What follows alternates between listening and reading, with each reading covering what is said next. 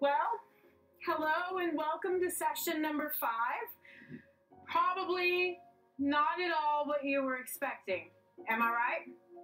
You know, when we're talking about joy, I would be amiss if I didn't bring you here, yes, to a cemetery. And here's why. There's no greater picture in my mind that I have when I think of loss and sorrow. And sometimes we get wrapped up in this concept that joy is only active and fun and flirty and colorful and bright. But today I want to jump into something much deeper that we need to know about our friend Joy. Joy is there to comfort in the deepest of sorrows. She won't let you cry alone, and she won't let you cry for long. Let's get right to it. I'm gonna rise up from the grave. First I was afraid. I feel like you should sing that in the graveyard, but I don't know why. It's just I have emotional displacement disorder, and that's not a real thing. I made it up, but so now you're back from outer space.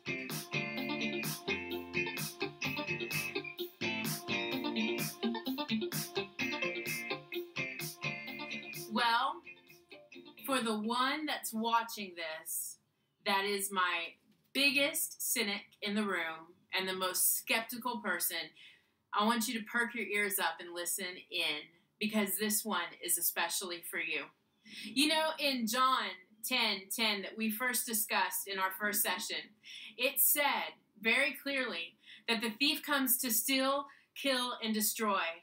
But Jesus said, I've come that you may have life and have it to the fullest, or have it more abundantly.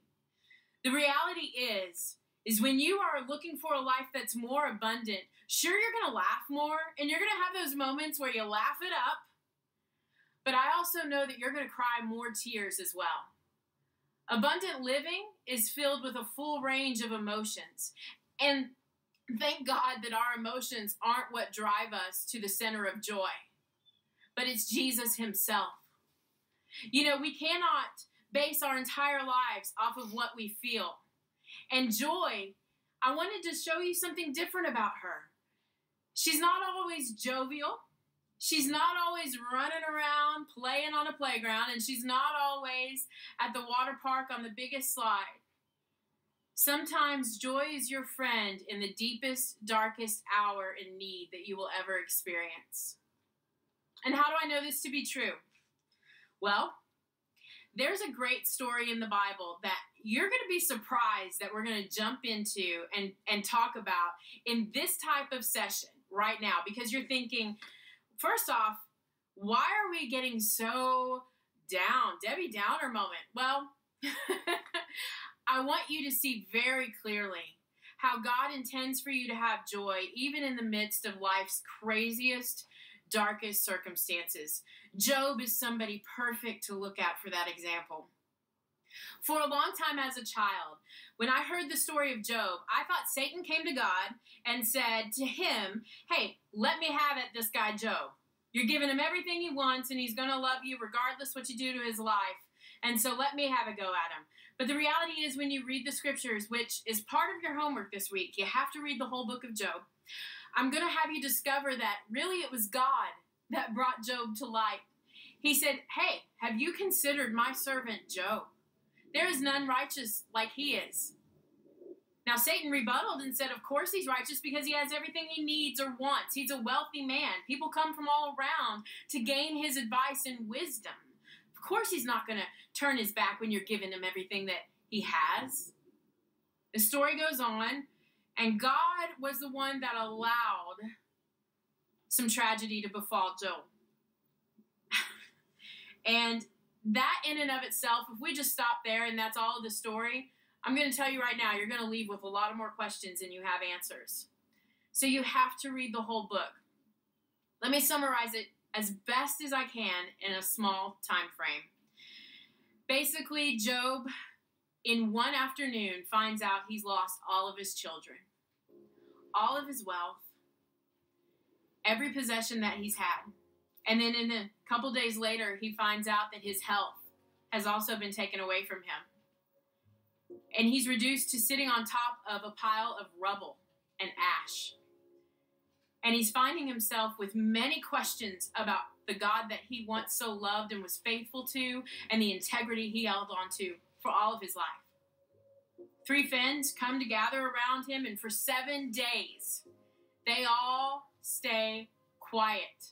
Nobody speaks a word, not even Job. We would do well if we stopped there to just learn how to bring joy to people and comfort them in their sorrow. Sometimes joy looks like silence in the midst of tragedy. Sometimes joy best looks like when you're there and you're sitting calmly and you're sharing the moment and grieving with somebody who's grieving instead of offering advice they never asked for. You know, Job didn't stay silent for very long either. And when he decided to speak up, he didn't keep his opinions and his curiosities about why God had allowed this to happen to himself either. You know, he says almost everything in the book that you can think of when tragedy hits. He said, God, why did you allow me to continue to live, knowing that you were going to take everything from me? Why was I even born? Here he is thinking suicidal thoughts. And his friends tell him, hey, don't blame God. Blame yourself. Something's wrong. Something's hidden there. Some sin. We think about these 3 friends and how they talk to Job. And then one of the younger friends, Elihu, that doesn't even talk the entire time until chapter 39, 38. He said, you know what? I'm younger than the rest of you guys, so I've kept quiet, thinking those of you that had age would have more wisdom, but you haven't said anything wise to our friend Job.